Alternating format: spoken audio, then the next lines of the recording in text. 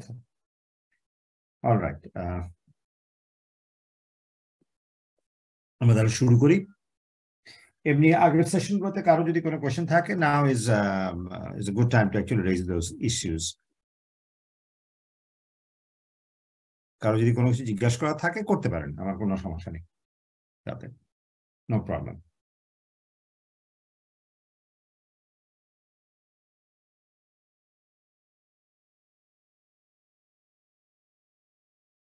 So since I don't hear anybody saying anything, I think I better assume that আমি একটু sound দুটোরই বাড়িয়ে দেই।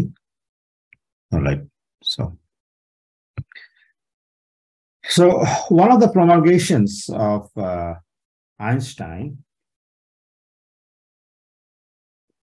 is that this comes with general relativity required, যে এই ভিন্ন ভিন্ন দুটো যে গ্র্যাভিটেশনাল ম্যাস, যেটা হচ্ছে gm/r² এ ঢোকে, আর যেটা হচ্ছে ম্যাস যেটা F = ma বা P = mv, P = mv is the right definition, তার ভেতর ঢোকে, এই দুটোই সমান। এটার পেছনে কারণ কি? তার কারণ হচ্ছে এটা কিছুটা হিস্টোরিক্যাল ব্যাপারও আছে। আমি একটু পেছন দিকে যাই। তাহলে প্রথম এক্সপেরিমেন্ট হচ্ছে গ্যালিলিওস প্লাস এগেইন আবার নিউটন, মানে এই দুজনকে বাদ দিয়ে কোনো কিছুই করা সম্ভব না। গ্যালিলিও হচ্ছে experimental basis, and Newton had the what is the right word to use, philosophical basis behind this. সেটা হচ্ছে আমরা ডেফিনিশন দুটো দেখি। দেখা যাক যে আমার যখন ইনার্শিয়াল মাস, সেটা হচ্ছে ফোর্স, এটা follows when the mass is a conserved quantity, এটা আমার ইনার্শিয়া থেকে আসে। এখন এফ কি? এফ হচ্ছে কজ, যেটা সিস্টেমের উপর কাজ করে। আমরা কিন্তু F = ma বলি, that is not a definition, that is an equation. Equation যখন বলি তার দুটো সাইড থাকে, A = B, এটার মানে হচ্ছে A একটা সত্তা, B আর একটা সত্তা, দু জিনিস, কিন্তু যখন ইকুয়ালিটি করি তখন দুটো জিনিসকে, কনসেপ্টকে আমরা দুটাকে সমান দেখাই। ঠিক আছে, ফিলোসফিক্যালি। এটা কিন্তু যারা আপনার প্রোগ্রামিং একটু আপটু জানেন, দুটো টাইপের অপারেশন। একটা হচ্ছে যেমন ধরেন আমি জানি, আপনার কোন ল্যাঙ্গুয়েজে আপনাদেরকে করতে বাধ্য করে, সি না পাইথন? সি তে আপনারা নিশ্চয়ই এই জিনিসটা করেছেন, হ্যাঁ। আর আরেকটা হচ্ছে এইটা, দুটোর মধ্যে পার্থক্য কি? এটা হচ্ছে অ্যাসাইনমেন্ট অপারেটর, মানে বি এক্সিস্ট করে, আমি এ একটা স্লট তৈরি করলাম, সেখানে বিটাকে সেই জায়গায় প্লেস করলাম। ঠিক আছে, এটা কিন্তু ইকুয়ালিটি না, এটা হচ্ছে অ্যাসাইনমেন্ট। আর ইকুয়ালিটি হচ্ছে উপরেরটা। আমরা যখন ইকুয়েশন ফিজিক্সে বলি তখন we mean the top thing, not the assignment. Assignment is part of the definition. ঠিক আছে, সো এখন এটা ইকুয়াল টু, যদি আমি ফোর্স লর দিকে তাকাই, কি ফোর্স সিস্টেমের উপর কাজ করছে সেটা যদি মেজার করতে চাই, সেটা হচ্ছে inertial mass Times the observed acceleration. Acceleration হচ্ছে গিয়ে এফেক্ট, ফোর্স হচ্ছে কজ। এখন এই কজটা কি? যদি আমরা গ্র্যাভিটেশনাল কজ হয়ে থাকে, সেটাকে আমরা লিখবো হচ্ছে গ্র্যাভিটেশনাল ফিল্ড স্ট্রেংথ, এই G Times gravitational mass.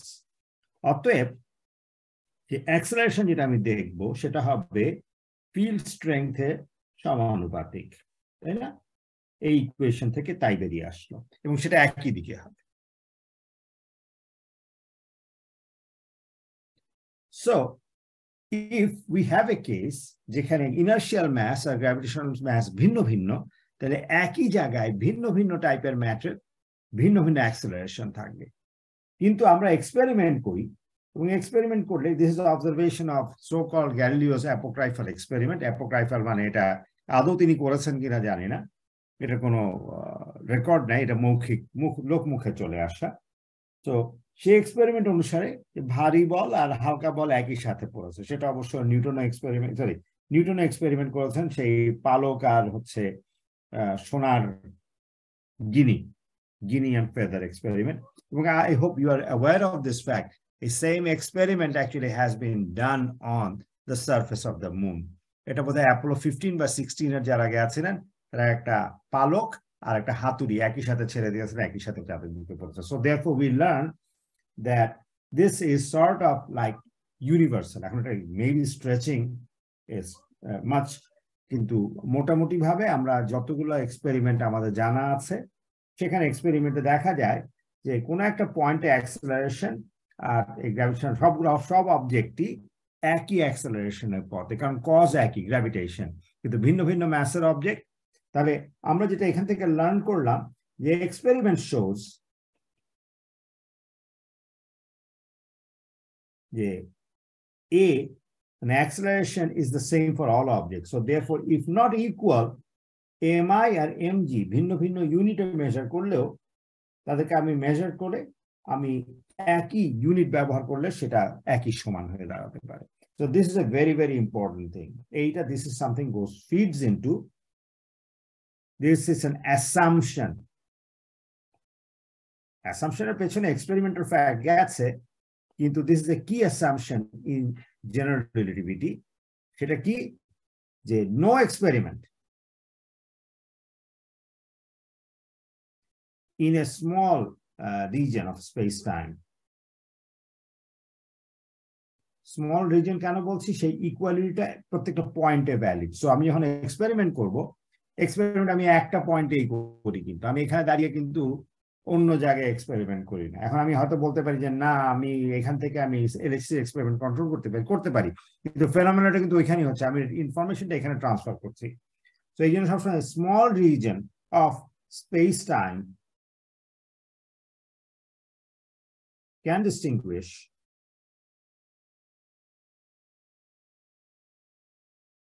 between the two masses. এটা হচ্ছে ফান্ডামেন্টাল assumption in GR বা general relativity. হ্যাঁ, এটার পেছনে এক্সপেরিমেন্ট ছিল, কিন্তু এক্সপেরিমেন্ট দিয়ে আমার চোখ কান খুললো এবং আমি এটাকে একটা ফান্ডামেন্টাল প্রিন্সিপাল হিসেবে নেব, এবং এটাকে অনেক সময় আমরা উইক ইকুইভ্যালেন্স প্রিন্সিপাল বলি।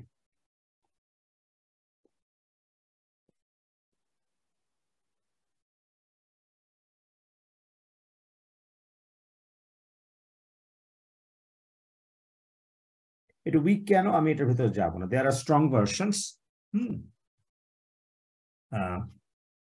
স্ট্রং ভার্সনে ওকে, আমি স্ট্রং ভার্সনেও আসবো, কিন্তু এটা হচ্ছে the basic tenet behind this. So notice this is slightly different than what you do in electromagnetism. Electromagnetism ক্ষেত্রে আমি কি করতাম, ধরা যাক এটা আমি এই অবজেক্ট আছে, আমি একই রকম ইকুয়েশন লিখতে চাই। ইন কেস অফ ইলেকট্রোম্যাগনেটিজম আমি এম দিয়ে লিখছি, আমরা কি লিখি? ইলেকট্রিক ফিল্ড টাইমস চার্জ, এটা হচ্ছে এক্সটার্নাল ফোর্স, আর সেটা হবে মাস টাইমস অ্যাক্সেলারেশন। তাহলে সেখানে অ্যাক্সেলারেশন কি হবে? অ্যাক্সেলারেশন হবে কিউ বাই এম ইন্টু ই। তার ইটা বাহির থেকে দিচ্ছি, অতএব অবজেক্টের ম্যাস একই থাকলেও ভিন্ন ভিন্ন চার্জের জন্য ভিন্ন ভিন্ন অ্যাক্সেলারেশন হবে, এবং সেটা আপনারা জানেন যে যেমন ধরেন পজিটিভ চার্জ একদিকে যায়, নেগেটিভ চার্জ আরেকদিকে যায়, এবং চার্জেস অবজেক্ট আনএফেক্টেড থাকে, তাই না? সো এই একই জিনিসটা এই ক্ষেত্রে খাটে না, কিন্তু যদি এরকম হতো যে চার্জ এবং ম্যাস সমানুপাতিক, এক্স্যাক্টলি সমানুপাতিক সবার জন্য, ইউনিভার্সাল, তাহলে সেই ক্ষেত্রে আমি কিন্তু অবজেক্টকে আলাদা করতে পারতাম না। So this is why the difference between electricity and magnetism happens. Okay, এবং এটা আমরা ম্যানিফেস্টেশনও একটু ইন্টারেস্টিং ভাবে দেখব, ঠিক আছে? এখন আমি এটা হচ্ছে ফার্স্ট স্টেপ। সেকেন্ড স্টেপ কি? Let's now look at it. Stronger version যেটা এই প্রিন্সিপালের, সেটা হচ্ছে এই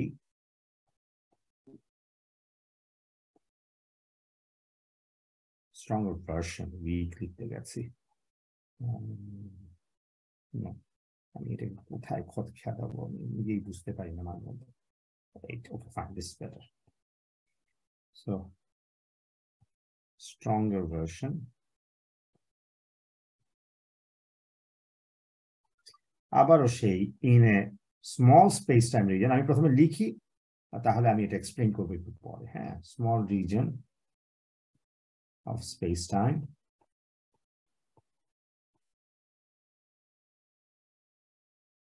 a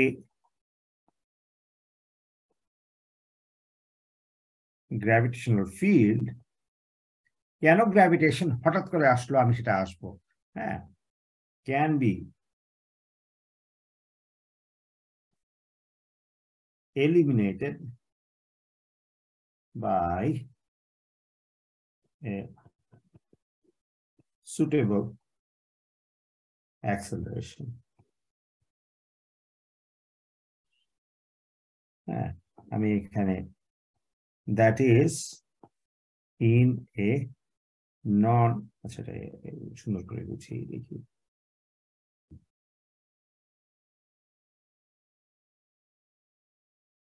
in a non-inertial frame. আচ্ছা, I hope আপনাদেরকে আমার নন ইনার্শিয়াল ফ্রেম বলতে খুব একটা বেশি বেগ পেতে হবে না। ইনার্শিয়াল ফ্রেম তো মনে আছে, আমরা কিভাবে ইনার্শিয়াল ফ্রেমকে ট্যাগ করেছি? Can anyone remind me?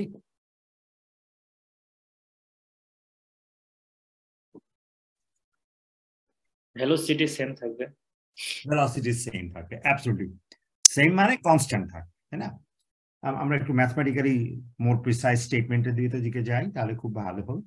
আমি জানি না আমার যেটা সমস্যা হচ্ছে, আমরা সবসময় এই ফিজিক্সকে খুব সময় ভাবে যে স্ক্রু টাইট করা এই টাইপের জিনিসভাবে চিন্তা ভাবনা করি, ল্যাব বিশেষ করে।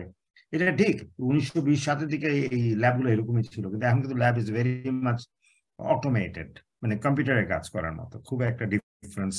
মেশিন ধরে টানাটানি করি না আমরা, মেশিন ধরে টানাটানি করার কাজগুলো এখন ইঞ্জিনিয়ারদের। বেশিরভাগ কাজ এগুলো ইঞ্জিনিয়াররা করে, আমরা তাদেরকে ইনস্ট্রাকশন দিই। সো আমরা হয়তো তাদের থেকে কম পয়সা কামাতে পারি, কিন্তু on the other hand intellectually we are fur superior to them. অন্তত এইটুকু আমাদের কিছুটা গর্ব করা উচিত, কিন্তু আমরা বোধহয় আমাদের আর্থসামাজিক অবস্থার কারণে আমরা সেই সুযোগটা পাই না। যাই হোক, but yes, you R actually head on, right on point, যে নন ইনার্শিয়াল ফ্রেম মানে হচ্ছে যেটা অ্যাক্সিলারেটিং ফ্রেম। এখন এই জিনিসটাকেই আইনস্টাইন ব্যবহার করলেন কিভাবে? আমরা একটা ছোট একটা এক্সপেরিমেন্ট করি, সেটা অনেকে এটা জার্মান ল্যাঙ্গুয়েজ এইগুলো টাইপের গ্রানকেন এক্সপেরিমেন্ট বলে। বাংলায় যদি আমি ট্রান্সলেট করতে চাই, ইংরেজিতে এই শব্দটাই ব্যবহার হয়, গ্রানকেন।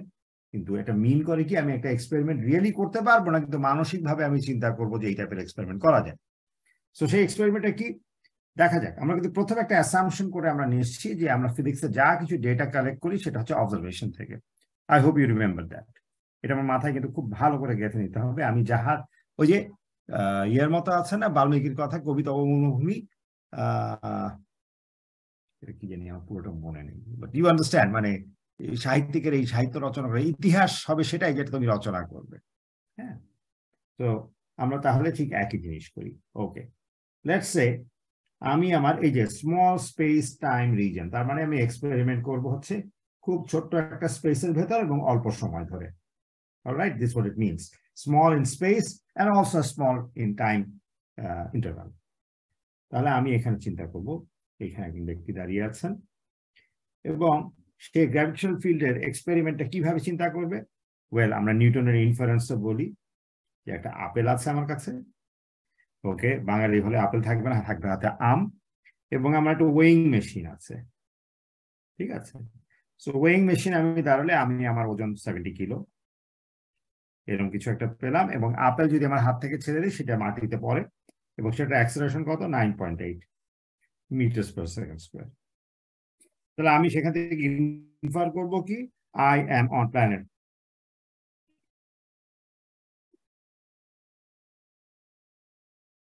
পৃথিবীর বুকে আছে। আমার কিন্তু অন্য কিছু থেকে জাননা টান্না কিছু নেই, ঘরের ভিতরে আটকা, আমি আই হ্যাভ নো ক্লু হোয়াটসোএভার যে আমি কোথায় আছি। কিন্তু আমি এই এক্সপেরিমেন্ট দুটো করতে পারি, যে আমি ওয়েইং মেশিনের উপর দাঁড়াতে পারি এবং আমি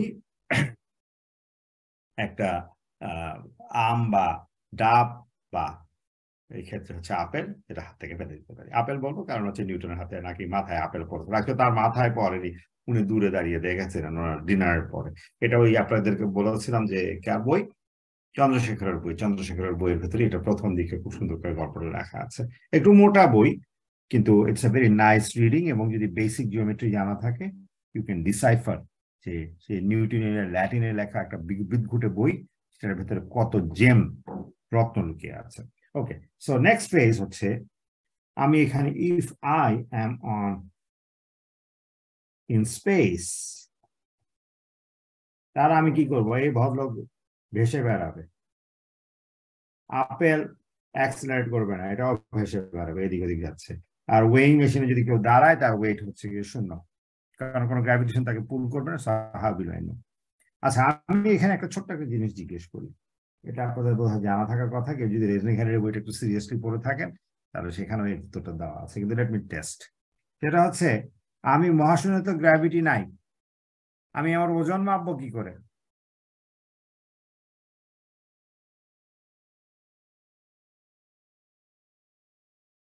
কারণ মহাশূন্যচারীরা তো মহাশূন্যে বহু বছর, বহু কয়েক মাস ধরে অনেক সময় থাকে। তো তাহলে সেই যদি কেস হয়ে থাকে, তার ওজন বাড়ছে না কমছে, ওজন শব্দটাই ব্যবহার করছে কিন্তু এটা ওজন মাপার কোনো স্কোপ নেই, কারণ কোনো গ্র্যাভিটেশন কাজ করতে, কিভাবে সে বোঝে তার ভর বাড়ে না কমছে? ওজন বেড়ে যাচ্ছে না ওজন কমে যাচ্ছে, আবার ওজন শব্দটাই ব্যবহার করলাম। এনিবডি?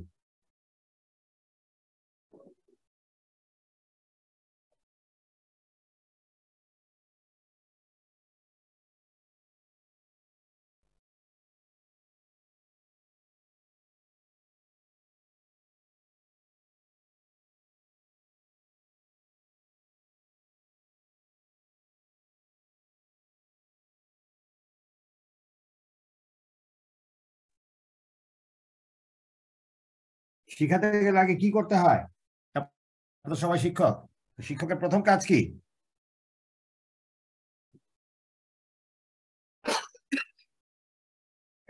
কাঁসা? তার ওজন তো 0 হবে। ওজন 0 হবে, কিন্তু আমার ভর মাপবো কিভাবে? ভর তো ওখানে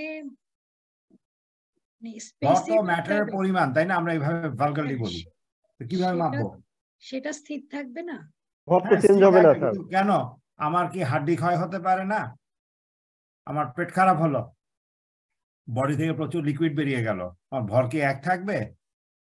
শিক্ষকের প্রথম কথা হচ্ছে শেখা, এই প্রশ্ন উত্তর তো দিতে পারবেন না। Very simple. একটা স্প্রিং এর সাথে যদি আমি কোনো ম্যাসকে ঝোলাই, গ্র্যাভিটি কিন্তু লাগে না। All I need to oscillate it. Oscillate করলে আমি যার ফ্রিকোয়েন্সি যদি বের করতে পারি, স্কোয়ার রুট অফ k/m থেকে আমি ইমিডিয়েটলি তার ইনার্শিয়াল ম্যাস বের করতে পারবো।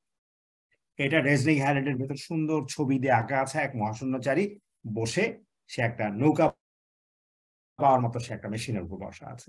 This is how you measure.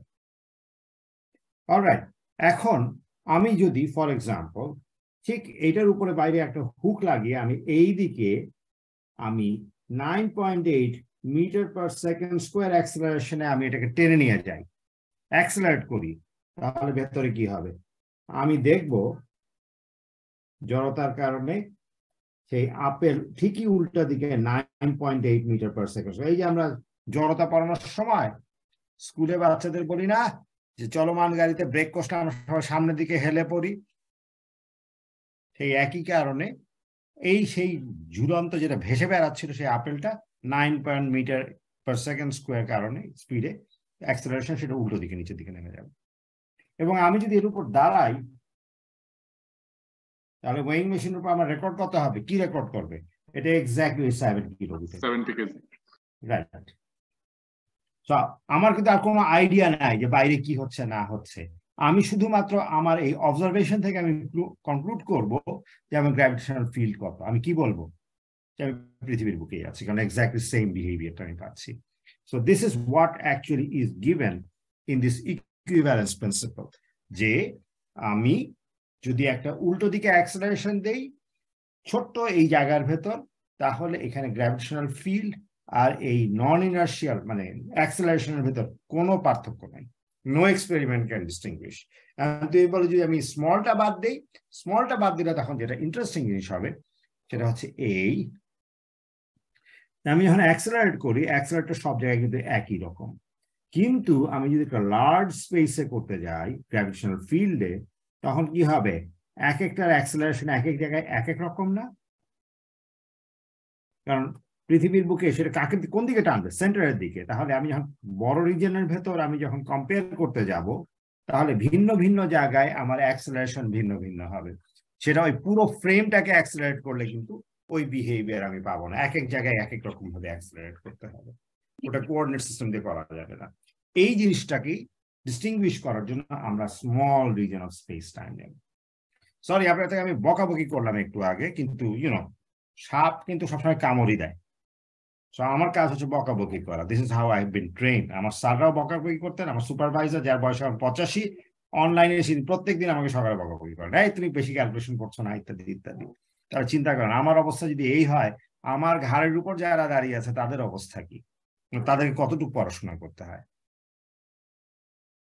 আর তাহলে আপনাদের অবস্থা কোথায় বলেন? ডোন্ট টেল মি যে আমাকে অমুক করতে হয় তমুক করতে হয়। Well, you came to this job precisely knowing what you will face.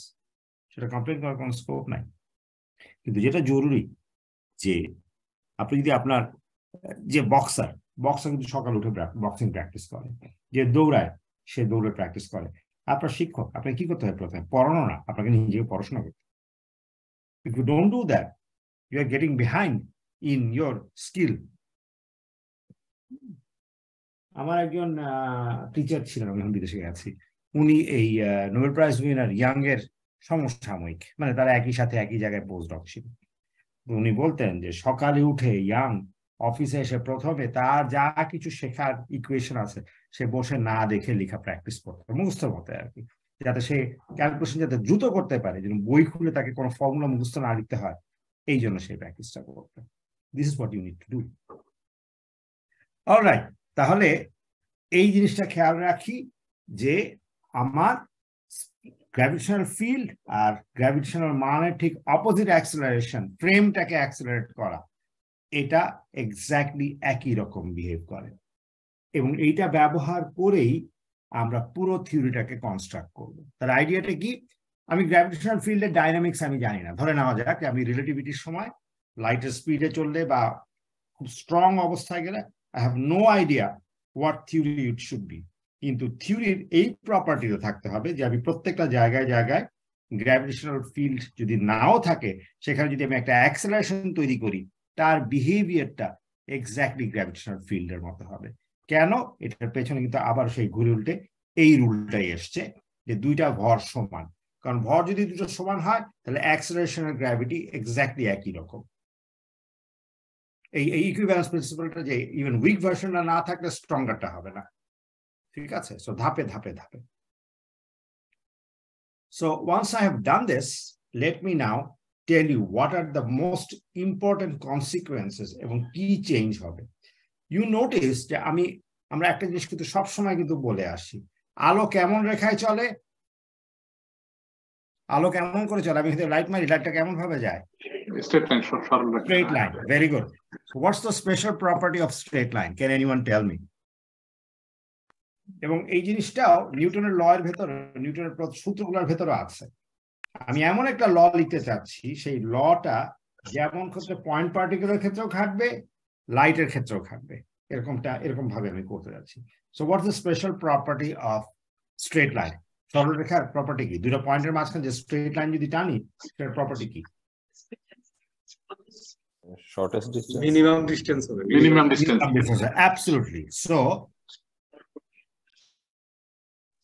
light in the absence, এটা প্রথমে বলে রাখি, in the absence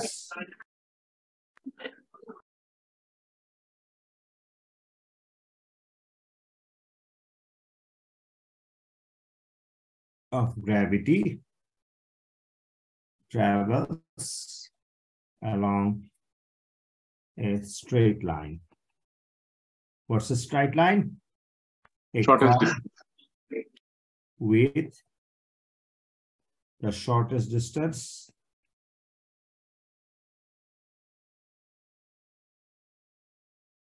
between, পুরো ভেঙে লিখি এবং এটা দরকার আছে, 2 points.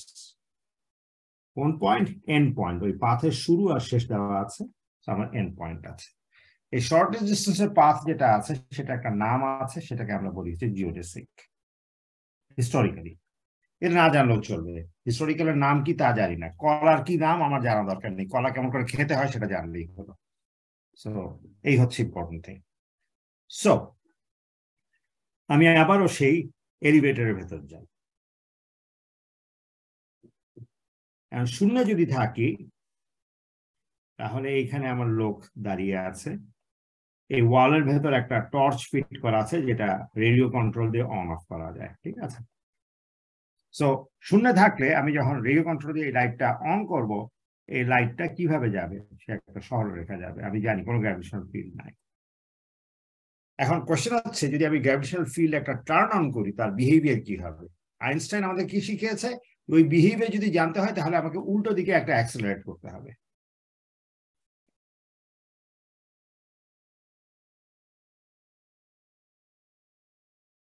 What will I see? আমি তখন দেখবো এই লোকটা চলমান, সেটা অ্যাক্সেলারেটেড, কিন্তু লাইট যখন ছাড়বে সে তো আর সেই গ্র্যাভিটেশনটা ফিল করবে না। It will still travel in a straight line in as if it is here, কিন্তু অ্যাক্সেলারেট করলে কি দেখবে? এই লোক দেখবে এটা বেঁকে গেছে। Can you follow this argument or not?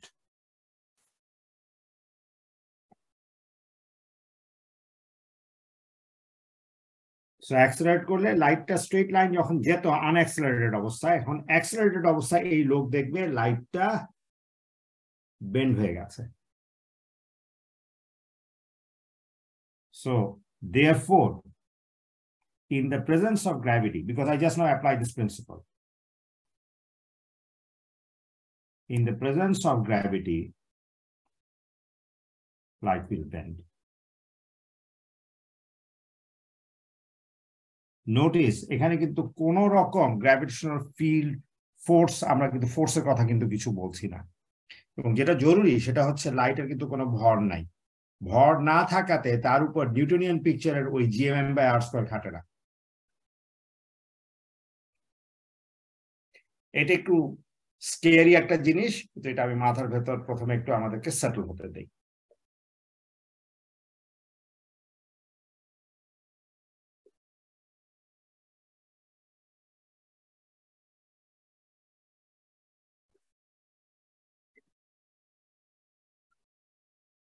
বাঁকার তাহলে রিজনটা শুধু গ্রাভিটির কোন ধর্মটা হইল? এই তো প্রথম কথাটা, you have to asking a question you cannot ask. এখানে কোনো গ্র্যাভিটেশনাল ফোর্স নাই, ফোর্স দিয়ে আমরা কথা বলবো না, আমরা বলবো হচ্ছে জাস্ট, এটা হচ্ছে not a dynamical question, this is a কিনেম্যাটিক্যাল question.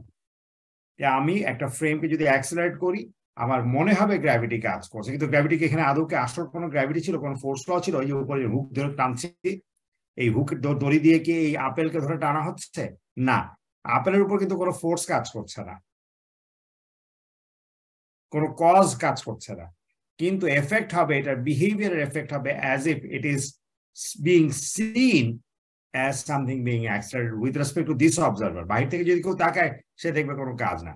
So there are two type of forces. One is inertial force, যেটা হচ্ছে নিউটনের F = mv মানে, আর আরেকটা হচ্ছে কি নন ইনার্শিয়াল ফোর্স, যেটা হচ্ছে ফ্রেম চেঞ্জের জন্য যে অ্যাক্সেলারেশনটা, মানে যে অবজারভেশনটা আমি দেখবো, সেটা হচ্ছে নন ইনার্শিয়াল। কেন এগুলো কি পড়ানো হয় না মেকানিক্স করানোর সময়? একদম প্রথম দিকে ইনার্শিয়াল ফোর্স, নন ইনার্শিয়াল ফোর্স, যেমন কেন্দ্রমুখী বল আর কেন্দ্র বিমুখী বল। কেন্দ্র বিমুখী বলকে আসল কোন force? What is the cause behind it? Tell me.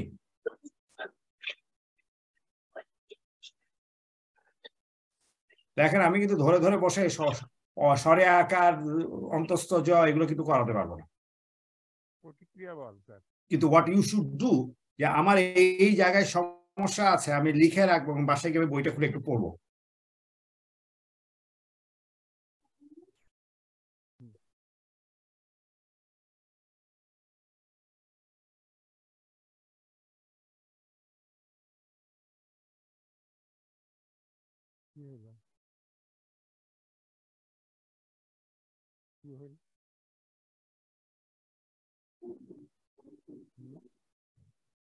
ওই কেউ কিছু বলছেন না তো?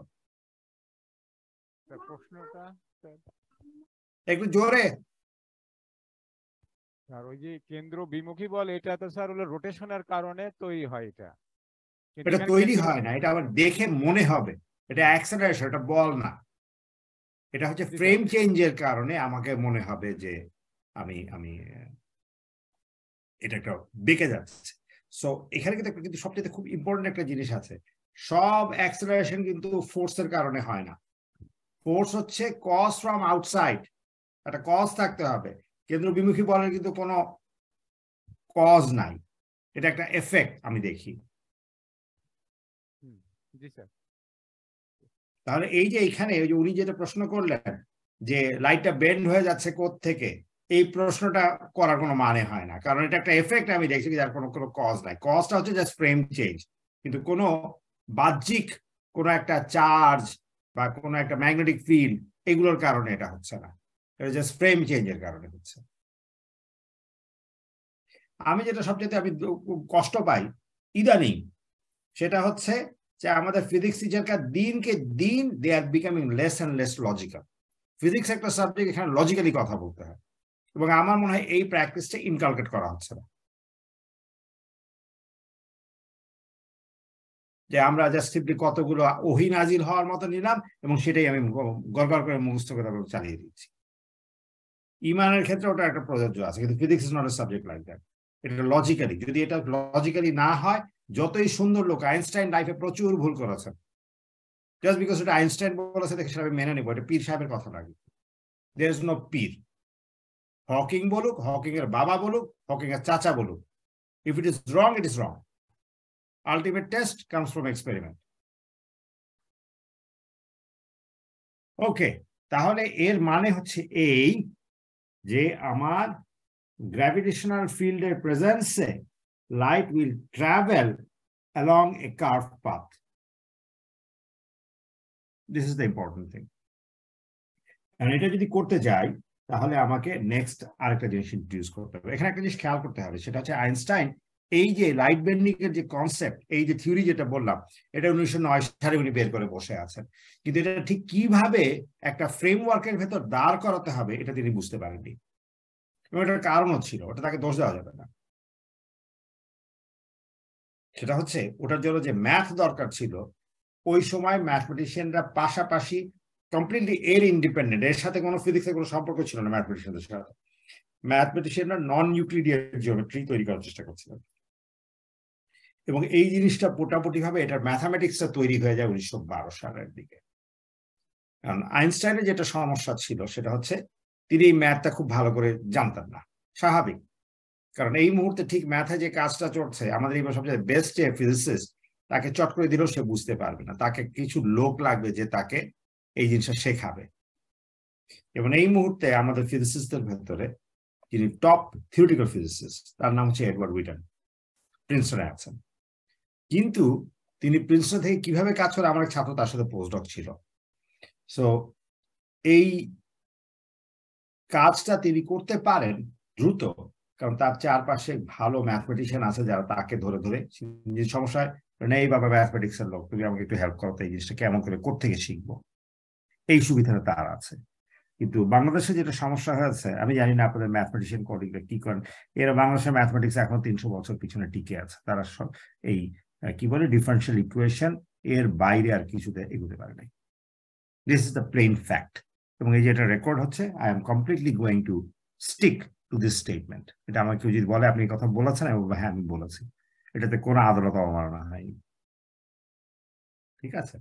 সো এই জিনিসটা করার পেছনে একটা কারণ আছে, আমরা I have to tell you about something. এর আগে আমরা কি ধরে নিয়েছি, যে আমি যদি স্পেস টাইমের ভেতর লাইটকে দেখি, যদি গ্র্যাভিটেশন না থাকে, দুটো পয়েন্টের লাইট মাঝখানে কিভাবে যাবে আমরা একটু আগে আলাপ করেছি, সেটা এক্সটি ডায়াগ্রামে সেটা দেখাবে যে 45 ডিগ্রিজে, কিন্তু 45 ডিগ্রিজে কিভাবে যাবে, স্ট্রেট লাইনে, ঠিক আছে? এখন if I move in the presence of gravity, তাহলে সেই সেম লাইটটা will not look like a straight line. In general, that will look like a curved line. কিন্তু straight line হচ্ছে, it is the shortest path. এই property তার রয়ে গেছে, এটা একটা shortest path in flat space.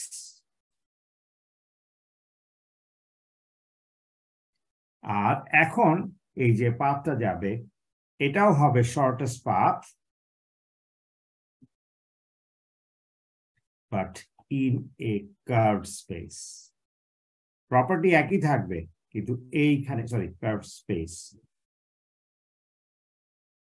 Whole idea হচ্ছে যে আমার ওকে flat space time. I will be careful. Space বলে কোনো কিছু নাই, আমরা space time এ কাজ করব। ওখানে আমি একটা জিনিস বলতে আগের পার্টে ভুলে গেছি। I will mention this যে আমরা অ্যাকচুয়ালি যা কাজ করি স্পেস আর টাইম এই শব্দ দুটাকে আমরা আলাদা করে এসেছি, কিন্তু যে জিনিসটা পরে আমরা রিয়ালাইজ করি সেটা হচ্ছে স্পেস টাইম ভিন্ন ভিন্ন শব্দ না। ওই যে রোটেশন যখন হয়, রোটেশন করলে আমি এক্স আর ওয়াই আলাদা আলাদা করে বলতে পারবো না। যখন আমি ট্রান্সফরমেশনটা করি, ট্রান্সফরমেশন করলে এক্স আর ওয়াই মিক্স হয়, তাই না? রোটেশনে x goes to x prime cos theta x minus y sin theta. So এটা x আর y মিক্স করে। কেউ কি কিছু বলতে চাচ্ছেন? বললে একটু জোরে বলবেন। তো লরেন্স ট্রান্সফরমেশন যখন করি তখন দেখি যে আমি x আর y এর ভেতর কোনো কিছু হয় না, x আর t মিক্স করে। So it is like, as I said, rotation in space time. So এখন যে জিনিসটা আমরা এখানে রিয়ালাইজ করলাম যে জিনিসটা সবচেয়ে জরুরি, যে আমরা we do not work in space nor we work in time, we work in space time. This is the thing আমি ওই গত লেকচারে হ্যামার করার চেষ্টা করেছিলাম, কিন্তু এই শব্দটা বলতে ভুলে গেছিলাম। So keep this in mind. So lesson from lecture 2 এখানে লিখে দেই।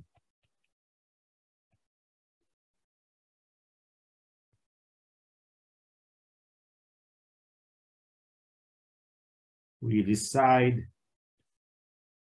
in space-time,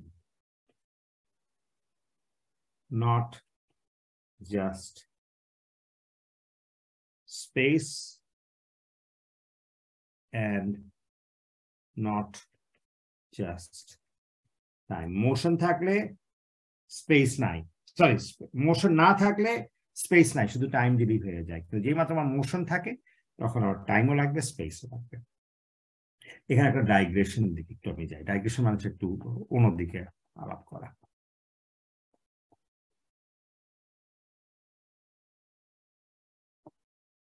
ইকরা, এটাই কিন্তু আমাদের ফার্স্ট কালাম, মানে কি পড়ো। So if you don't do that, you are not doing your saying your prayers. That's part of the prayer too.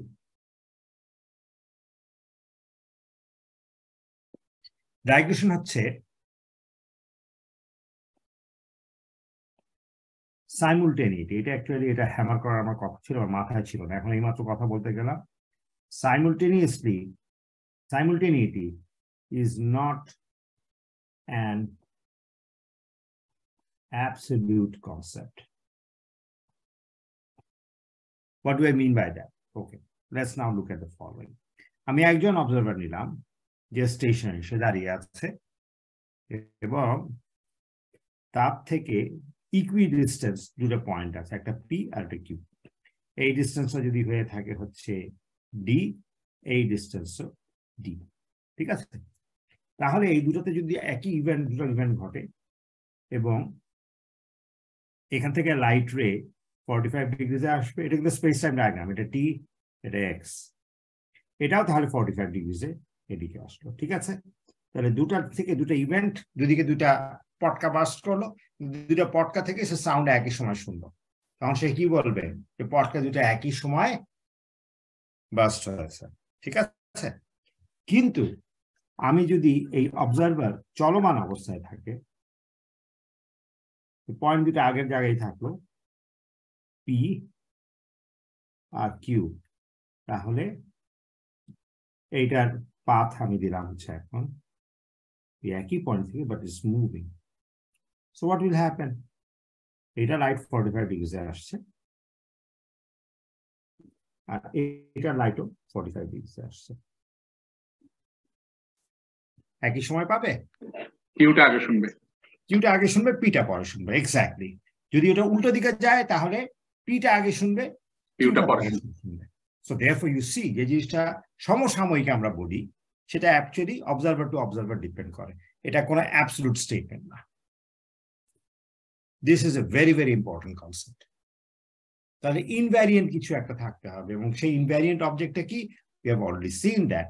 এটা এই আমি এই একই স্লাইডের ভেতরেই আছে। You remember this combination. সেটা গেল কোথায়? হারিয়ে ফেললাম। এই T1 T2 প্রোডাক্ট যেটা আমি x² - t² বা t² - x², কোথায় গেছে? কোথায় হারালো সত্য?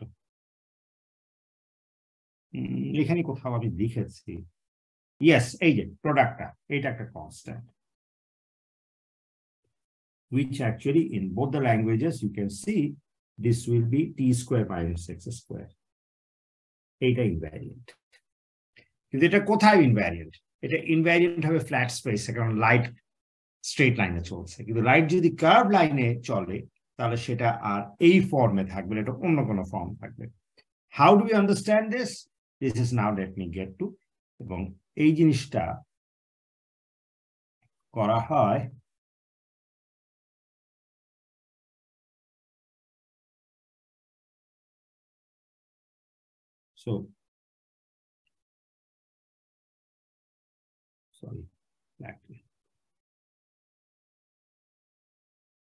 invariance is not the time interval.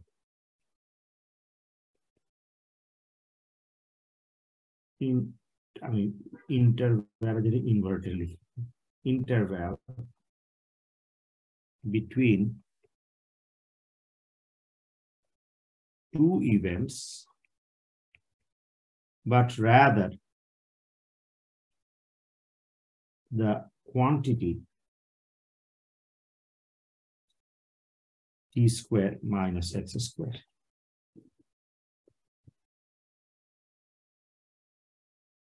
ঠিক আছে?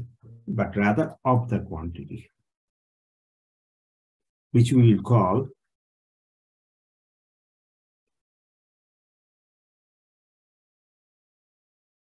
space-time distance squared. Squared distance না, distance squared. এর কারণ আছে। আচ্ছা, space-time distance squared. মাহফুজ সাহেব আছেন?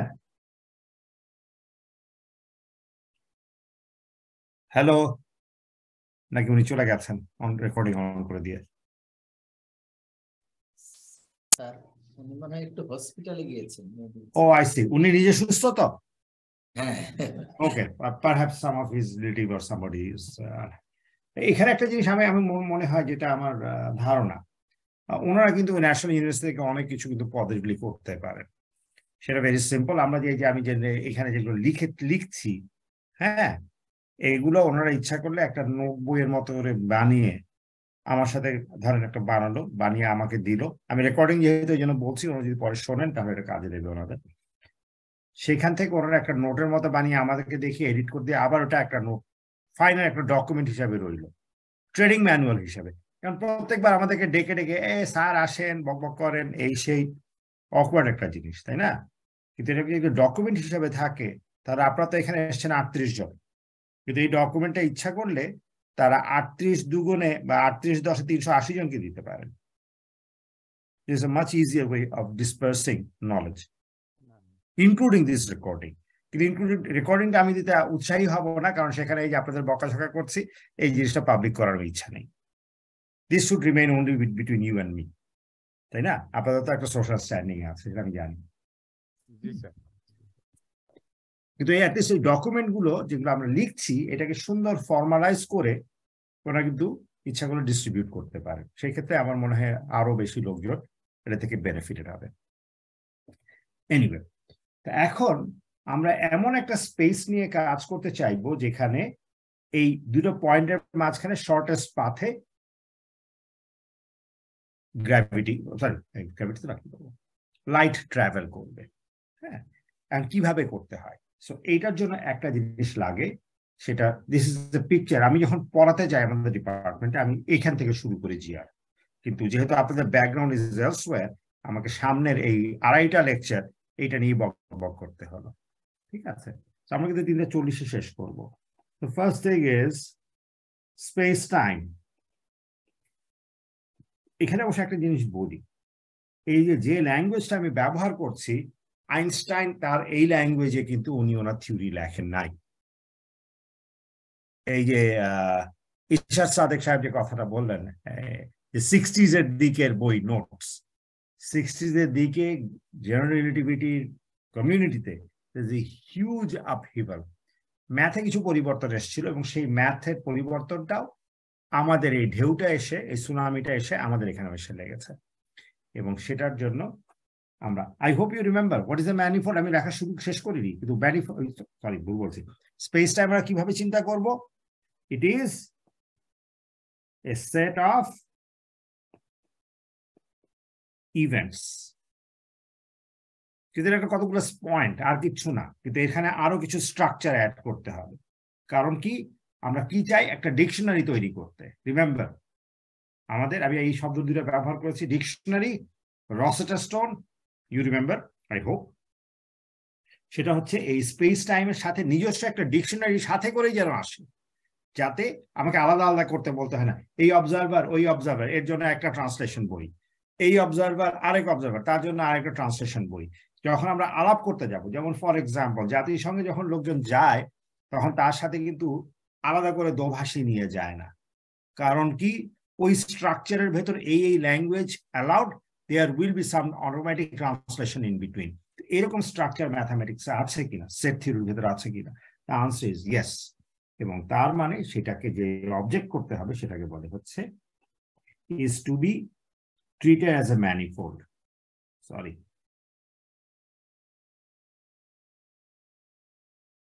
ম্যানিফোল্ড পিকচার ম্যাথামেটিক্সে ছিলই, কিন্তু ফিজিক্সের ভেতর এটার এন্ট্রি ঢুকেছে হচ্ছে 60s এর পর থেকে।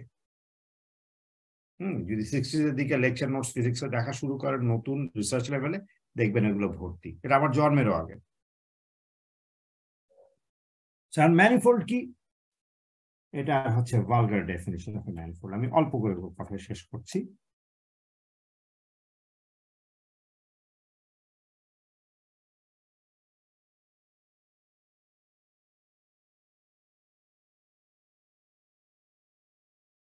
আচ্ছা, মানুষ, পৃথিবী, আমি এটা অন্য গল্প, কিন্তু এখান থেকে কনসেপ্টটা এখানে আসবে। পৃথিবী কি গোল না ফ্ল্যাট?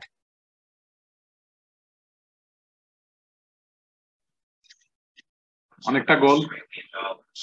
অনেকটা মানে হোয়াট ইজ অনেকটা? নিজেরা কিন্তু নিজের কবর খুঁড়ছেন, বুঝছেন? Careful where you use the word. কমলা লেবুর মতো স্যার, দুই পাশে ও মাই গড, হরিবল। ম্যাথে কি আমি ম্যাথের ল্যাঙ্গুয়েজ ইউজ করতে বলছি?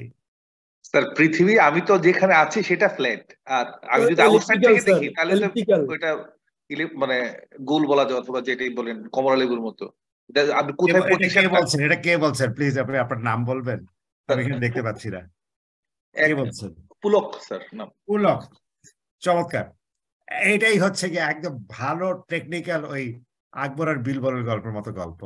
যে আকবর জিজ্ঞেস করেছে যে কতগুলো দিল্লিতে কাক আছে, হচ্ছে 99,999, এর বেশি হলে এই বাইরে থেকে আত্মীয় ঘুরতে এসছে, আর কম হলে বাইরে বেড়াতে গেছে। সো এইরকম অবস্থা আর কি, which is fine, he is absolutely right. এখানে একটা জিনিস বলি, আমরা টোপোলজি বলে একটা শব্দ ব্যবহার করি, আর একটা হচ্ছে গিয়ে জিওমেট্রি হিসেবে ব্যবহার করি। জিওমেট্রিতে স্ফিয়ার ইজ এক্স্যাক্টলি দিস, যে x square plus y square plus z square equal to r square. মুছে ফেলবো, এটা দেখতে স্ফিয়ারের ইকুয়েশন, তাই না? যার সেন্টার অরিজিনে আর রেডিয়াস r, ঠিক কিনা? এখন এটা যদি সামান্য আমি যদি টাপা দেই, এটার মধ্যে একটা স্মুথ ডিফরমেশন আছে, যে এখান থেকে এখানে আমি যেমন একটা বল নিলে সেটা চাপলে সেটা পৃথিবীর আকার হয়তো ধরতে পারে, কিন্তু ছেড়ে দিলে আবার আগের যাবে। কন্টিনিউয়াসলি স্মুথলি ডিফর্ম করা যায়। আমরা দুটাকে স্ফিয়ার বলবো, ঠিক আছে? মানে একটা হচ্ছে স্মুথ ডিফরমেশন। কিন্তু আমি যদি স্ফিয়ারের ভেতর দিয়ে মাঝখানে এরকম একটা গোল কেটে ফেলি, পাঞ্চ করি একটা, তখন ডোনাটের মতো হয়ে যাবে, তাই না? এবং দেখেন এটা আর একটা কাপের মধ্যে কোনো পার্থক্য নাই, কাপের ভেতরটাও যে এক্স্যাক্টলি এটা ডিফর্ম, আর কিন্তু মাঝখানে একটা হোল আছে। সো এই দুটো এক্স্যাক্টলি একই জিনিস ম্যাথমেটিশিয়ানের কাছে। সো আমরা অনেক সময় এরকম ঠাট্টা করি ফিজিসিস্টরা, who is a mathematician? The mathematician who goes to A party, একটা টি পার্টিতে যায় এবং গিয়ে সেখানে ডোনাট আর তার কফি কাপের মধ্যে পার্থক্য খুঁজে পায় না। মানে সে কফি খাবে হচ্ছে ডোনাটে নিয়ে, সে ডোনাটটা নিয়ে গিয়ে কফিতে পানি, দুটো একই দেখাচ্ছে।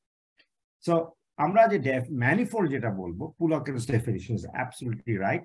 সেটা হচ্ছে কি, যদি আমি তার ছোট্ট একটা পরিসর দেখি, ম্যানিফোল্ড এটা এমন একটা সেট, একটা সারফেস বা ভলিউম, যার যদি কোনো একটা ছোট পার্ট আমি দেখি, যেমন আলু একটা ম্যানিফোল্ড হবে, কারণ তার সামনে ছোট্ট একটা পার্টটা যদি আমি দেখি, সেটা ফ্ল্যাট স্পেসের মতো দেখাবে। এবং এরকম অনেকগুলো ছোট ছোট টুকরো আমি যখন জোড়া লাগাই, তখন সব জোড়া লাগিয়ে পুরো জিনিসটা কনস্ট্রাক্ট করতে পারি। যেমন ফর এক্সাম্পল, কেউ যদি মসজিদের গম্বুজের উপর একটা ছবি তুলতে চায়, কি করবে? সে টাইলস নেবে, টাইলসকে ভেঙে ছোট ছোট টুকরা করবে, বিভিন্ন রঙের টুকরা লাগিয়ে লাগিয়ে রেখে সে একটা মোজাইক তৈরি করবে। This is how you tile up A dome of এ মস্ক, তাই না? মসজিদের গম্বুজের উপর কিভাবে টাইলস লাগে, এইভাবেই তো লাগায়, ছোট ছোট টাইলস। বড় সাইজের টাইলস কেউ ব্যবহার করে, ছোট টাইলস। তাহলে ছোট পার্ট নিলে সেটাকে আমাকে ফ্ল্যাট সারফেসের মতো মনে হবে, আর বড় নিলে তখন আমি ফ্ল্যাট সারফেস হিসেবে চিন্তা করতে পারবো। এই হচ্ছে ম্যানিফোল্ডের ডেফিনিশন, অ্যাবসলিউটলি কারেক্ট। কিন্তু এখানে একটা জরুরি জিনিস আছে। সেই জরুরি জিনিসটা হচ্ছে যে আমি যদি এখানে একটা ছবি আঁকতে যাই, সেটা জিগস পাজল তো বোঝেন, তাই না? ওই যে ছোট ছোট পিস থাকে, জোড়া লাগিয়ে একটা ছবি বানায়। তাহলে বুঝতে হবে কোন পার্টটার সাথে কোন পার্টটা জোড়া লাগাতে হবে। এটা যদি আমি না বুঝি, আমি একসাথে হাবিজাবি করলে ছবিটা ফেরত পাবো না। তাহলে there must be way to combine each pieces. তাহলে ছোট ছোট পিসে আমি যদি ছোট জায়গায় দেখি, সেটা that will look small pieces will look just like flat space time. যদি আমার স্পেস টাইমে দেখি, কার্ভ হলেও সেটা ছোট পিসের ভেতর এটা ফ্ল্যাট স্পেস টাইমের মতো দেখাবে। তার মানে কি, এটা কিন্তু আমি ইকুইভ্যালেন্স প্রিন্সিপালে আসতে পারলাম, কারণ ইকুইভ্যালেন্স প্রিন্সিপাল করার সময় আই হোপ ইউ রিমেম্বার আমি এখানে কি করেছি, small reason of speech time নিয়েছি। So small reason of speech টাইমের ভেতর লাইট যদি কার্ভড হয়ে থাকে, সেটাকে আমি কোঅর্ডিনেট ট্রান্সফরমেশন করে স্ট্রেট লাইন বানাতে পারবো ফ্ল্যাট স্পেসের মতো। Do you C how this whole picture fits in? ছোট ছোট পার্ট কমপ্লিটলি ভিন্ন ভিন্ন, কিন্তু যেই মাত্র ম্যানিফোল্ড পিকচারটা নিয়ে আসি, তার সবগুলো কিন্তু একসাথে জোড়া লেগে যায়।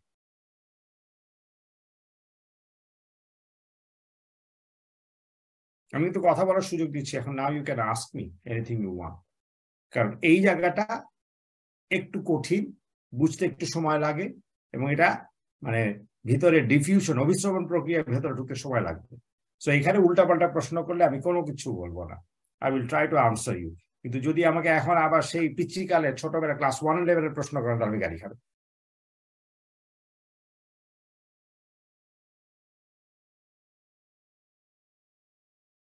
গাড়ি তো দেখি না, আমি বকা দেবো আর কি, দ্যাটস ইট। আমি নিজেও বকা খাই এখনো, যারা আমার থেকে, এটা এমন একটা জিনিস যে আমার থেকে ঊর্ধ্বতন নলেজে, নট বয়সে, যারা আমার ছোট ছাত্র, আমার ছাত্রও আছে যারা আমার থেকে বেটার করেছে, তো তাদেরকে যদি কোনো কিছু জিজ্ঞেস করি, তারাও মানবে স্যার আপনি জানেন, নো প্রবলেম, না জানাতে কোনো সমস্যা নাই। কিন্তু ইগনোরেন্ট থাকা একটা হচ্ছে না জানা, সেটা কোনো গুনাহের কাজ না, কিন্তু মূর্খ থাকাটা হচ্ছে গুনাহের কাজ সুযোগ দেওয়ার পর। এনিওয়ে, আমি একটু কথা বেশি বলি, বিশেষ করে লেকচারিং এর সময়, that everybody knows. So okay, কারো কি কোনো প্রশ্ন থাকলে করতে পারেন। আমি এরপর একটা জিনিস লিখবো, ভয়ঙ্কর জিনিস। এখানে নন ইনার্শিয়াল ফ্রেমের কারণে লাইটটা বেন্ড হচ্ছে, তা আমরা মেকানিক্সে যে এখন হোল্ড অন।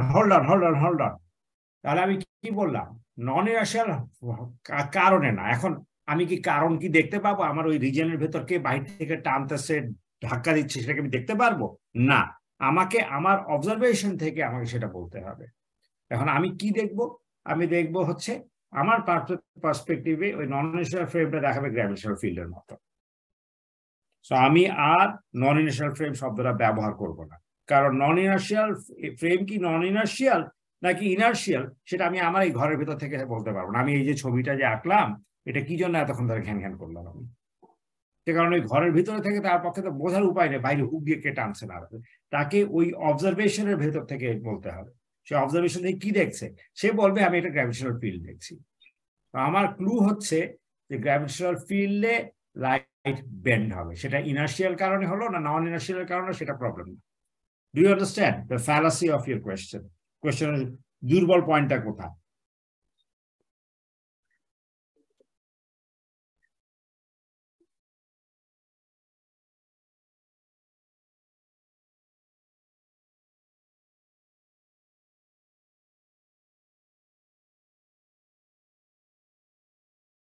এটাই কি সমস্যাটা ছিল? হ্যালো, না স্যার, আমি সমস্যাটা ছিল হচ্ছে যে মেকানিক্স আমরা যেটা জানতাম সেটা হচ্ছে যে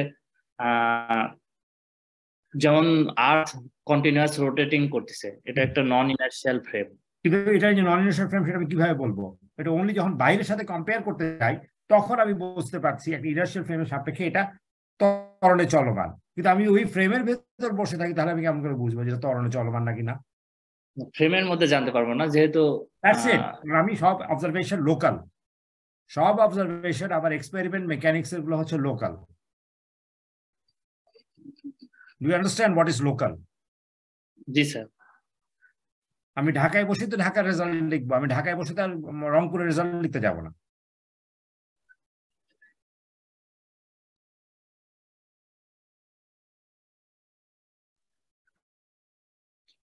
আমি কথা বলতে দিচ্ছিলাম না, কিন্তু মানে ইউ আন্ডারস্ট্যান্ড, আমি ধরে নিচ্ছি হচ্ছে যে আমি এই টাইপের কোয়েশ্চেন আগেও শুনেছি, সো আমি মোটামুটি জানি যে কি টাইপের কোয়েশ্চেনে আসতে পারি আমরা। এইটা এইটা জিনিসটা ধরেই আমি বলার চেষ্টা করছিলাম, but maybe sometimes I am রং। হ্যাঁ, so have I answered your query? G sir. Okay, fine. Shall we move on?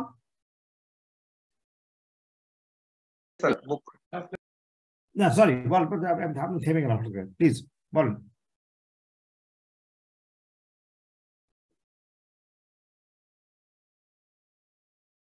Hello, কেউ কিছু বলতে চাচ্ছেন? বলেন, সমস্যা নেই।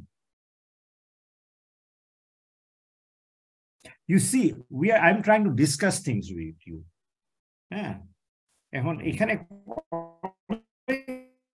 গুলো সমস্যা আছে, যেটা হচ্ছে যে আপনারা একভাবে চিন্তা করে অভ্যস্ত, তাই না? যে জিনিসটা জেনারেল রিলেটিভিটি মানে বুঝতে কিন্তু লোকের সময় লেগেছে। আর I hope you remember this story, যে 1919 সালে এডিংটন, যিনি লাইটের বেন্ডিংটা প্রুফ করেছিলেন এক্সপেরিমেন্টালি, হ্যাঁ, তাকে লোকজন গিয়ে জিজ্ঞেস করেছে, আমরা যা শুনেছি নাকি এই থিওরি মানে জেনারেল রিলেটিভিটি 3 জন লোক নাকি সারা ওয়ার্ল্ডে বলছে। তখন এডিংটন বলে, তৃতীয় ব্যক্তিটাকে? You don't understand what it means. Einstein theory বোঝে, এডিংটন তার থিওরি বোঝে, তাহলে সে এক্সপেরিমেন্ট করবে কিভাবে? কিন্তু তৃতীয় ব্যক্তিটাকে nobody knows. Actually ছিল, there are people like David Hilbert, হিলবার্টের এখানে কন্ট্রিবিউশন আছে, সে ম্যাথমেটিশিয়ান, কিন্তু ফিজিক্স কমিউনিটি তাকে কেউ চেনে না ওই সময়। হিলবার্টের নাম পরে এসছে হিলবার্ট স্পেস করতে গিয়ে। সরি, আপনারা কেউ কথা বলার চেষ্টা করছেন, কিন্তু এত ভলিউম লো রাখলে কিচ্ছু শোনা যায় না, জোরে বলবেন।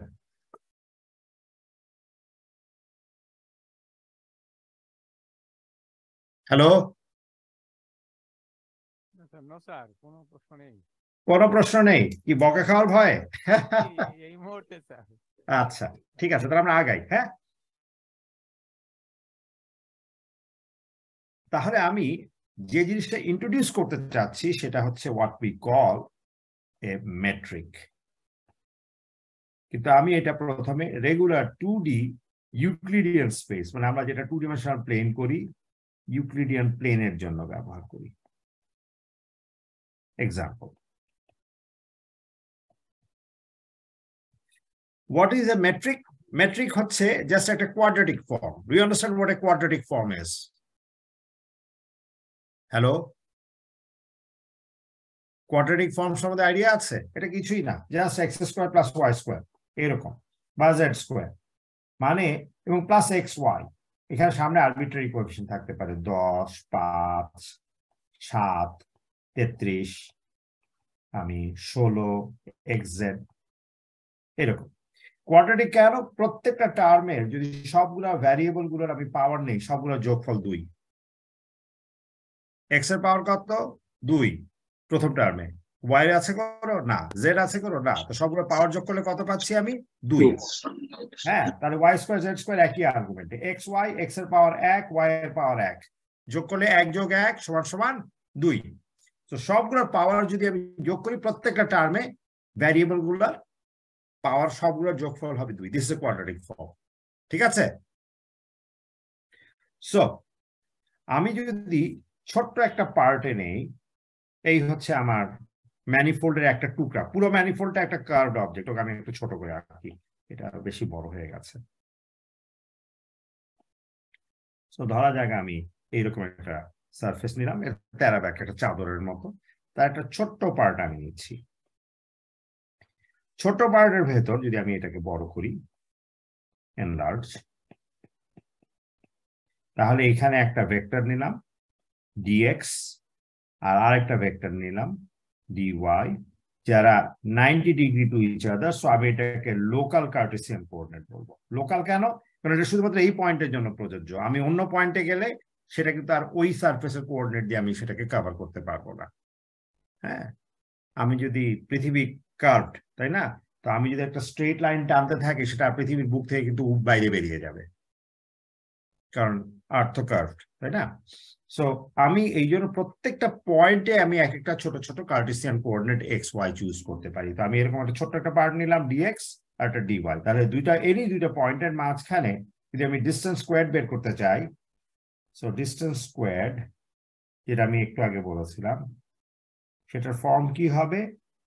dx square plus dy square, Cartesian কিন্তু, অতএব ডিস্টেন্স স্কোয়ার হবে dx, যার ভেক্টরের লেংথ স্কোয়ার যদি আমি বের করতে চাই, dx যদি তার x অক্ষের প্রজেকশন, dy যদি তার y অক্ষের প্রজেকশন হয়, তাহলে তার লেংথ স্কোয়ার কিভাবে হবে? dx square plus dy square.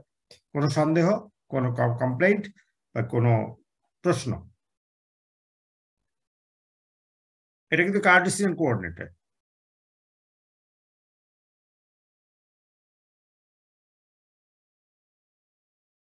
কোনো প্রশ্ন নাই স্যার। Thank you.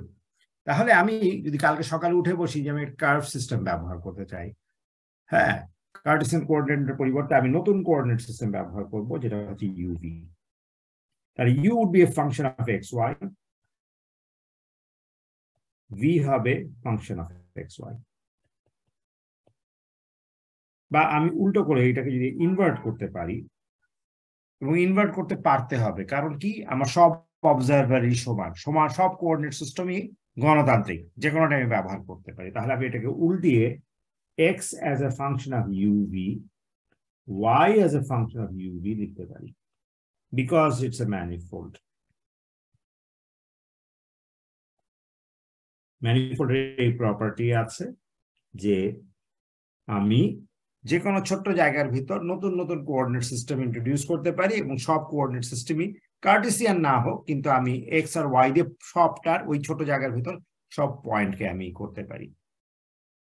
এটা ভূগোলে আমরা ব্যবহার করি, আমরা ম্যাপ অনেক রকম ভাবে তৈরি করি না, কিন্তু সব ম্যাপই যদি ভালো ম্যাপ হয়ে থাকে একটা থেকে আরেকটা কনভার্ট করা যায়। সো আমি ডান দিকের ম্যাপ থেকে বাঁ দিকে যেতে পারবো, বাঁ দিকের ম্যাপ থেকে ডান দিকে আসতে পারবো। So we have just employed that. কিন্তু এখানে যেটা জরুরি যে ম্যানিফোল্ড থাকার কারণে আমি I will be able to go back and fourth, সামনে এবং পেছনে ছোট ছোট জায়গার ভেতর আমি আমার কোঅর্ডিনেট গুলোকে ট্রান্সফার করতে পারবো। ঠিক আছে? তো যেমন আমি পোলার কোঅর্ডিনেট থেকে কার্টেসিয়ান কোঅর্ডিনেট যেতে পারি, আবার কার্টেসিয়ান কোঅর্ডিনেট থেকে পোলার কোঅর্ডিনেট যেতে পারি। তো সেই রকম আর কি। ইউভি কোন কোঅর্ডিনেটটা আমি কিন্তু বলছি না, আমি জাস্ট বলছি যেটা একটা দুটো কোঅর্ডিনেট আমার থাকতে হবে, কারণ দুটো থেকে দুটো। যারা ক্লাসিক্যাল মেকানিক্স করেছেন, আই হোপ ইউ রিমেম্বার যে ওখানে ডিগ্রিজ অফ ফ্রিডম বলে একটা জিনিস আছে। সো ডিগ্রিজ অফ ফ্রিডমে কিন্তু কোনো বলে দেওয়া নাই যে কার্টেসিয়ান কোঅর্ডিনেট ব্যবহার করতে হবে। ওখানে কিন্তু এটা আরবিট্রারি কোঅর্ডিনেট সিস্টেম, কিন্তু এটা কমপ্লিটলি সিস্টেমটাকে পুরোটাকে ডিসক্রাইব করতে পারতে হবে। এটা এক্স্যাক্টলি এই জিনিসটাই। ঠিক আছে? সো ক্লাসিক্যাল মেকানিক্স কোর্সে কিন্তু এই যে জিনিসগুলো আমি এখন বলছি, এটা পড়ানোর অ্যাপ্রোপ্রিয়েট জায়গা ছিল হচ্ছে ক্লাসিক্যাল মেকানিক্স। আমি জানি না কতটুকু ডেপথে পড়ানো হয়, বাট এই সেটা। তাহলে আমি এখন এটাকে কি করবো, এটাকে আমি ডিফারেন্সিয়েট করি, একটু জায়গা নিয়ে লিখি। তাহলে এটা হবে dx partial derivative du plus dx dv, আর dy এর জন্য এখানেও আসলে ঠিক এক্স্যাক্টলি একই জিনিস। ধীরে ধীরে লেখার চেষ্টা করছি। তাহলে এটাকে একটা লিনিয়ার ট্রান্সফরমেশন না, যে আমি এক্স আর ওয়াই থেকে, সরি আমি লিখতে ভুল করেছি, এটা ভি হবে। আমি একটা লিনিয়ার ট্রান্সফরমেশন যেটা হচ্ছে বিটুইন ডিএক্স ডিওয়াই দুটো ভেক্টরের কম্পোনেন্ট থেকে ডিইউ ডিভি এই দুটো কম্পোনেন্ট আমি ট্রান্সফর্ম করলাম, এবং ট্রান্সফরমেশন ম্যাট্রিক্সটা ওই পার্শিয়াল ডেরিভেটিভ দিয়ে দেওয়া হলো। ঠিক আছে? এখন আমি যে জিনিসটা বলতে চাচ্ছি এটাকে আমি এইভাবে চিন্তা করতে পারি, এই ডিস্টেন্স স্কোয়ারটাকে আমি লিখতে হচ্ছে ডিএস হোল স্কোয়ার। তাহলে আমি পরের পাতায় যাই। ডিএস হোল স্কোয়ারকে আমি কি লিখতে পারি, ডিএক্স কমা ডিওয়াই, এটা একটা রো ভেক্টর, আশা করি সমস্যা হচ্ছে না কারো। 0 0 1 ডিএক্স ডিওয়াই আমি যদি গুণ করি this is exactly equal to, লেখার দরকার নেই কিন্তু আমি আপনাদের মনে রাখার সুবিধার্থে এটা লিখছি।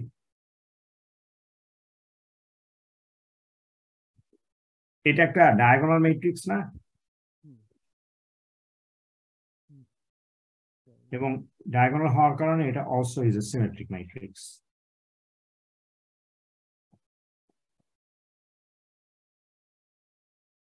এটা তো ক্লিয়ার, আই হোপ, যে আমি ডিস্টেন্স স্কোয়ারকে এইভাবে লিখতে পারি। This is an example of A quadratic form, simple quadratic form যেটা ডায়াগোনাল।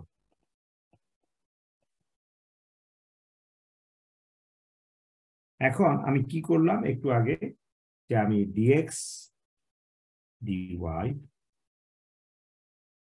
এটাকে আমি লিখবো হচ্ছে ডি আর ভেক্টর, ঠিক আছে, vector column vector is equal to, কি ব্যাপার এটা কালো থেকে, তাহলে ডিইউ ডিভি, তাহলে এখানে ম্যাট্রিক্স আকারে ডিইউ সরি ডি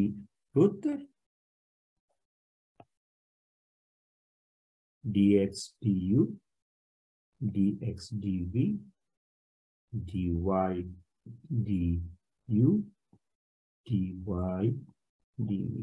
এই যে দেখেন এই আগের যে ইকুয়েশনটা আমি এখানে এই যে এই পেয়ারটা এখানে যেটা আছে, সরি, এটাকে আমি ম্যাট্রিক্স আকারে এইখানে লিখলাম। এখানে রিমেম্বার এটা ম্যাট্রিক্স, শেষে এক্স দিয়ে, you have to be careful. তাহলে এটাকে আমি ডিআর কার্টেসিয়ান ভেক্টরকে আমি লিখতে পারি in terms of some matrix আর, এটা একটা ম্যাট্রিক্স 2 by 2 ম্যাট্রিক্স।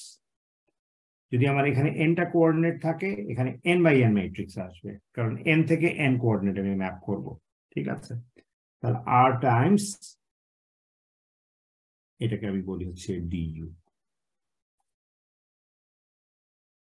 এই ভেক্টরটাকে পুরোটাকে ভেক্টর হিসেবে du বললাম। যদি পছন্দ না হয় ওইভাবেই রেখে দেন, সমস্যা নেই। আমি ম্যাট্রিক্স ইউজ করতে ব্যবহার করি, পছন্দ করি, কারণ কি এটা কম্প্যাক্টলি ছোট্ট করে লেখা যায়। এখন দেখেন এটা কি, এটা অ্যাকচুয়ালি নাথিং বাট, কি যে সমস্যা হয়েছে আমার এই হাতে, dr ভেক্টর ট্রান্সপোজ, এটা তো আইডেন্টিটি ম্যাট্রিক্স তাই না, আমি 2 লিখি কারণ এটা 2 by 2 আইডেন্টিটি ম্যাট্রিক্স, আর হচ্ছে dr। এখন আইটা না লিখলেও চলে, এটা হবে dr ট্রান্সপোজ dr, কিন্তু এখানে আইডেন্টিটি। এখন এটা এমন কোনো কথা নাই যে অন্য কোনো এখানে সাম ডায়াগোনাল ম্যাট্রিক্স লিখলেও চলে। যেমন ফর এক্সাম্পল আমি যদি কার্টেসিয়ান কোঅর্ডিনেট ব্যবহার করি, dr square plus r square d theta square, পোলার কোঅর্ডিনেটে, সরি, তাহলে পোলার কোঅর্ডিনেটে এটা কি আসবে, এখানে ম্যাট্রিক্সের জায়গায় আসবে 1 আর r স্কোয়ার, আর এখানে লিখবো হচ্ছে dr d থিটা, এখানে হচ্ছে dr d theta for polar coordinates, exactly একই। এটাও ডায়াগোনাল কিন্তু আইডেন্টিটি ম্যাট্রিক্স না মাঝখানে। So in general you have some matrix which is diagonal and symmetric. তাহলে এখানে dr ট্রান্সপোজটা কি হবে, dr ট্রান্সপোজ হবে du ট্রান্সপোজ r ট্রান্সপোজ।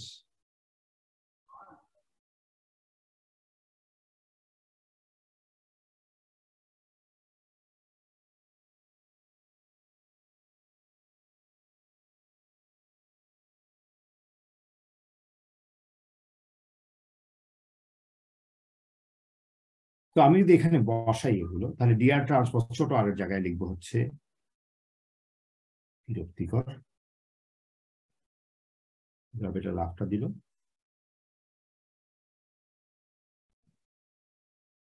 কম কিন্তু আজকে লিখিনি আমরা, এই জিনিসটা আমরা ব্যবহার করি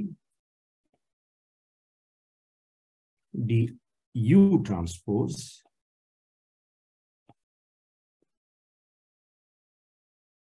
du হচ্ছে এটা, I hope you remember this. তারপর হবে R ট্রান্সপোজ, তারপর আমার অরিজিনাল যে ম্যাট্রিক্স ছিল, এখানে যে ম্যাট্রিক্সই থাকবে, আইডেন্টিটি থাকবে এমন কোনো কথা নাই, বাট এই ক্ষেত্রে আইডেন্টিটি। আর ফাইনালি ডিআর এর জায়গায় এটা বসাবো, তাহলে এখানে আসবে আর ডিইউ। তাহলে in general and for N arbitrary coordinate system আমি কি লিখবো? এটা কিন্তু একটা সিমেট্রিক ম্যাট্রিক্স, ডায়াগোনাল হবে এমন কোনো কথা নাই।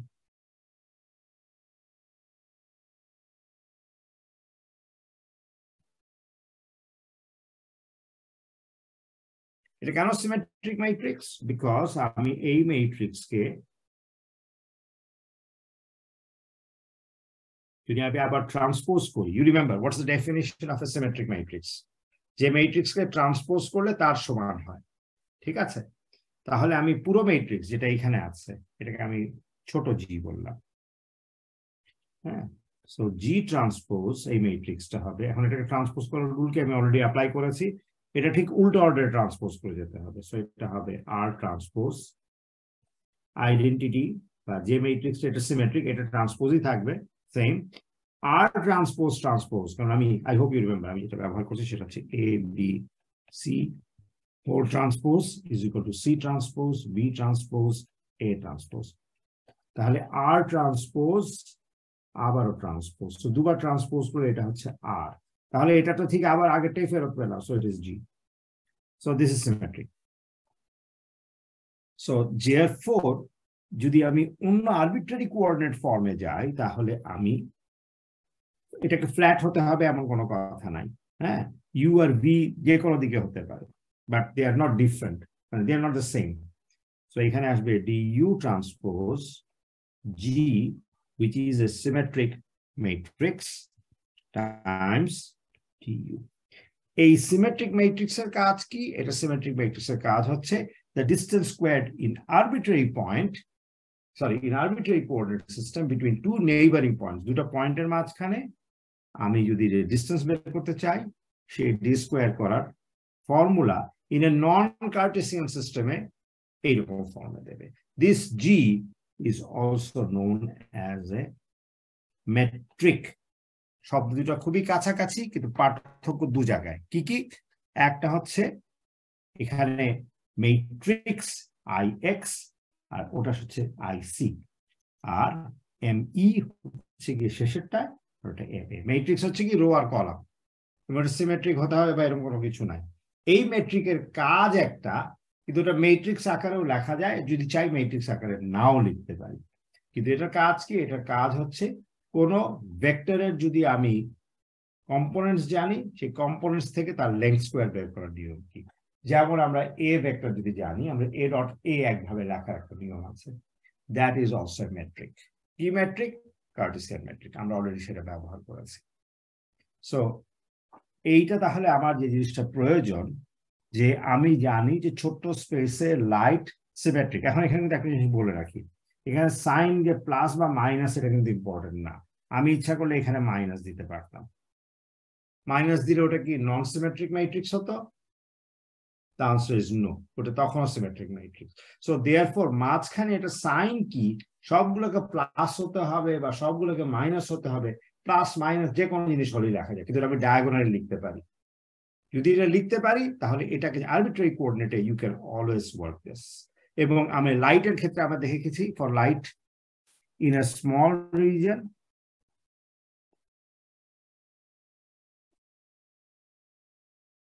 we saw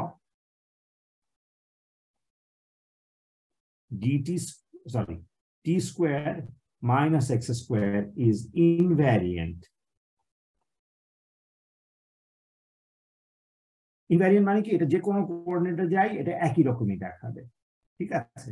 তো তাহলে এইটা যদি আমি আরবিট্রারি কোঅর্ডিনেট সিস্টেম লিখি, এটা এখানে না লিখে, সো কার্ভ যদি আমি ফ্ল্যাট কোঅর্ডিনেট ইউজ করি তাহলে এইটা হবে invariant in a small reason.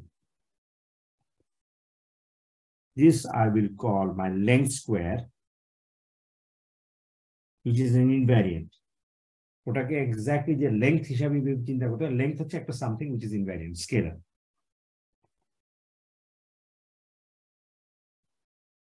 তাহলে in arbitrary, not necessarily inertial.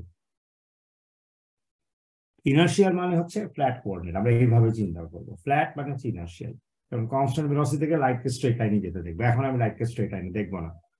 Not necessarily inertial, inertial হওয়ার কোনো প্রয়োজন নেই in arbitrary coordinate system.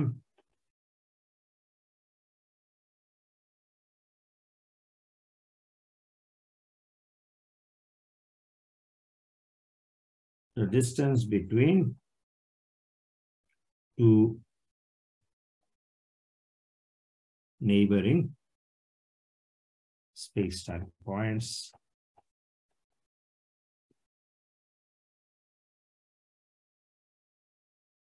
will be given by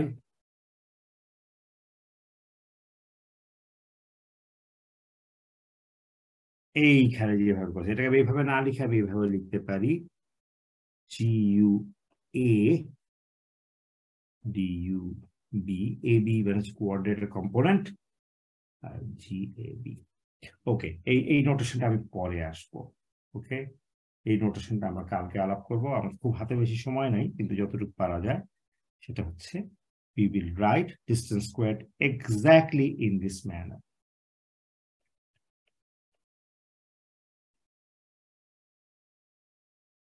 তাহলে এগুলো হচ্ছে কম্পোনেন্টস, আমি যে কোনো অর্ডারে লিখতে পারি। GAB DUA DUB। এখানে নোট, আমরা সামেশন কনভেনশন ব্যবহার করছি। যদি না জানা থাকে, I will talk about this tomorrow. আজকে আর সময় হবে না। Summation convention employed, so sorry, to be explained tomorrow. Okay, আমার মনে হয় we have just run out of time, so I will stop here.